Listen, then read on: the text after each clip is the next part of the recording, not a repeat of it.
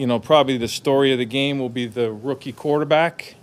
I thought Daniel Jones, I don't know, you guys tell me. I thought he did a pretty good job first time out. And I think as he go along, he'll continue to get better. There were mistakes within there. You know, there were a couple times when we took a couple sacks, you know, the fumbles and some of that loose stuff. We can work on that. There's drills for that.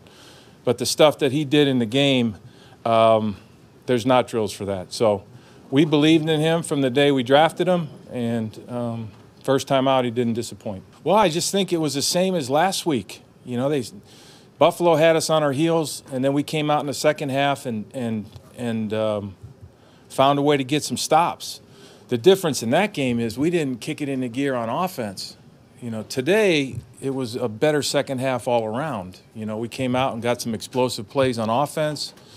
We got the stops on defense, and at the very bitter end there, we were fortunate they missed the kick. And so, you know, that's the way this team's going to be. We're going to have to fight for it, and it was good to get our first victory on the road.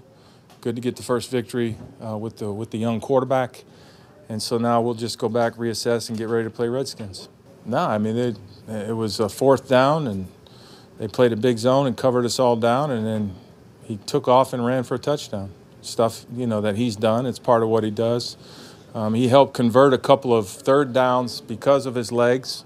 You can start to see, and as you get to appreciate him as a player, there's plenty of things he needs to do better. But as you get to, there's certain things that I knew about this kid when we drafted him. He was tough, he was competitive, and in my opinion, he's a winner. Now, the rest of it is just pure quarterback stuff. And because of those first three things, that's why he's going to have a chance moving forward. Hey, Giants fans, Saquon Barkley here. You want to see more videos? Subscribe below.